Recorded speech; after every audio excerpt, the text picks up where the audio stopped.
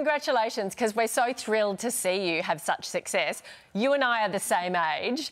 How satisfying is it to have this much success, arguably one of your most successful albums ever at this stage in your career, all these decades on? Yeah, I mean, I wasn't too conscious of it until I find myself as, in this position. From me, I've been the youngest kid on the block. I've been like a 20-something, 30-something, 40-something, and here I am. But you know what is amazing is it feels like a lot of people are feeling inspired by this themselves and really just enjoying that this is possible. The world didn't cave in, putting me on radio, and the kind of TikTok generation decided themselves to get involved. Yeah, so well, that in itself, right? Time, but it feels very, very right. Yeah. The landscape has changed, but you've broken the internet, you've gone viral, you're trending every day at the moment. I mean, did you ever think that, at this point in your career, you would be able to resonate with that younger crowd and have a new fan base come through? Probably not, actually. I think I was thinking more about my fan base, obviously trying to always do something different, which has been the case forever.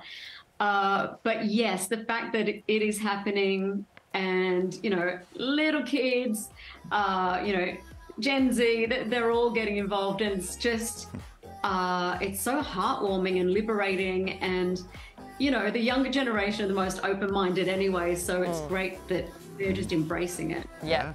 Now, we're also proud. Your parents must be beyond proud. Have they offered you and Danny some advice over the years or kept you grounded in some way? Oh, I think they just always have since the very beginning. As you know, we're hard workers. Oh, there they are. They'll be like, why did they show that picture? They are very reticent. I think they were kind of, put into that photograph. No, they're exceptionally proud of my sister and I. My sister's in Italy right now, so I'm sure they'll be glad when we both get home. Our brother is the kind of rock that holds us together.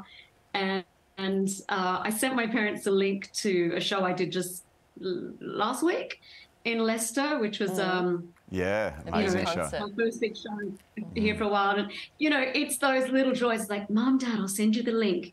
Oh. You know how to use the link, right? Yeah. And so they get to watch it. And I got a really nice message. We're so proud of you, darling. And whenever they are at a show, and I will see my dad smile from a mile off. So, it's like, don't cry, don't cry, don't cry. So I still get pretty emotional about the family. I love that. They have a great way to keep you grounded, don't they? Yeah. I know that you must love the pride that comes there. One thing I keep thinking about is the late, great Michael Gudinski and how all he wanted was to take homegrown talent and break the US market. You're doing that. The album's going gangbusters, but you've sold out the Vegas residency as well. You must be so proud of that, and considering Michael's connection.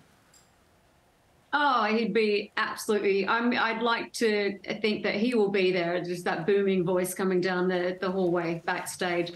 He would love it. He would be so proud. I think I'll feel his support always.